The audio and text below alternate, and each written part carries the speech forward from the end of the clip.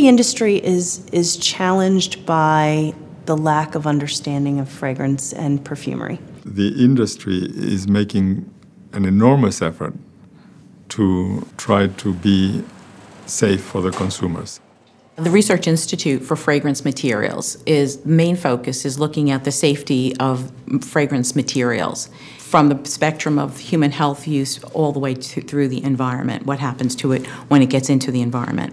The Institute focuses on gathering all of the scientific literature on the material and evaluating all of the data through an independent expert panel. And then they provide guidance on how a material should be used. And all of the standards are available on the web. Several years ago, we published what we call our ingredient palette.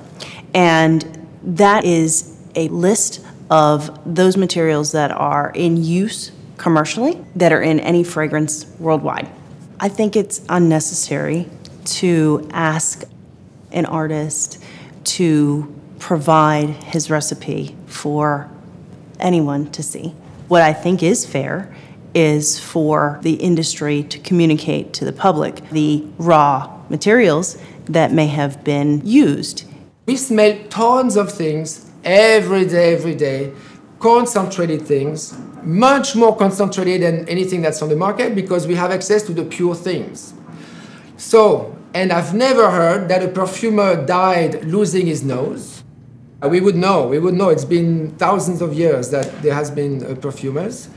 And people have to know that the quantities you need to smell are tiny, tiny, tiny. Even when you smell something very pungent, you think there's a lot in the air or a lot on your skin. If you do the calculation, those quantities are so tiny, like negligible.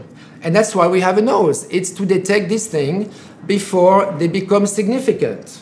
Consumers should always feel that they can enjoy fragrances without any kind of concern.